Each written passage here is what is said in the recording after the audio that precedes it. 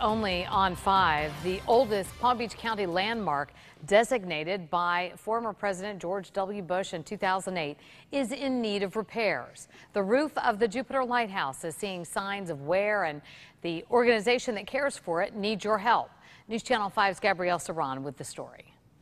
I had my sandbox under that big banyan tree out there. Some of Judy Rehage's fondest memories were at this towering 108-foot-tall iconic landmark. My daddy used to take me walking up the lighthouse steps, and he on his back when I was little, and he would stop at every one of those windows and catch his breath. Born here in 1939, Judy spent her earliest years living on the grounds of the Jupiter Lighthouse. Her grandfather was a lighthouse keeper. It was his lighthouse, my grandfather's lighthouse. The Jupiter Lighthouse, built in 1860, is maintained today by Steve Crespi. The fact that I maintain it, it's about as personal as it gets. Crespi tells me the lighthouse roof needs to be repaired as soon as possible. We're in an extremely corrosive environment.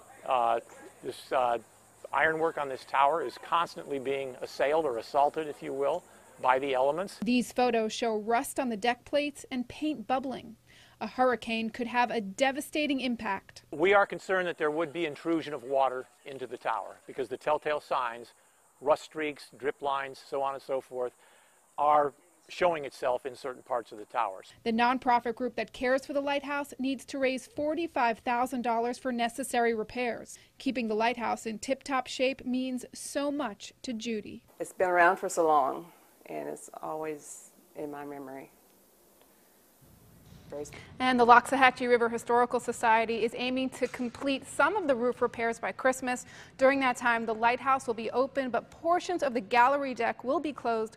For more information about how you can donate to preserving the lighthouse, go to our website at WPTV.com. Back to you.